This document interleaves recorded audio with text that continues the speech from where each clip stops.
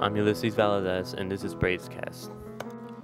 John Lennon's Imagine is described by Rolling Stone as Lennon's greatest musical gift to the world. Lennon composed Imagine one morning in early 1971 on a Steinway piano in a bedroom at his estate in England. Ono, his wife, watched as he composed the melody, chord structure, and almost all the lyrics, nearly completing the song in one brief writing session. The song is in the key of C major, with a length of 3 minutes and 3 seconds, and a time signature of 4/4. The song's tempo falls around 75 beats per minute. Lennon later said the composition should be credited as a Lennon and Uno song. A lot of it, the lyric and the concept, came from Yoko, but in those days I was a bit more selfish, a bit more macho, and I sort of admitted her contribution, but it was right out of grapefruit.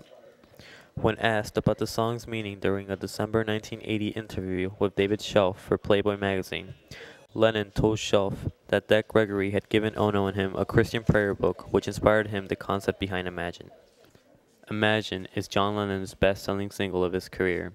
Its lyrics encourage the listener to imagine a world at peace without the barriers of borders or the divisions of religion and nationality, and to consider the possibility that the focus of humanity should be living a life unattached to material possessions. Lenin stated, "Imagine," which says, "Imagine that there was no religion, no more country, no more politics," is virtually the Communist Manifesto, even though I'm not particularly a communist and I do not belong to any movement.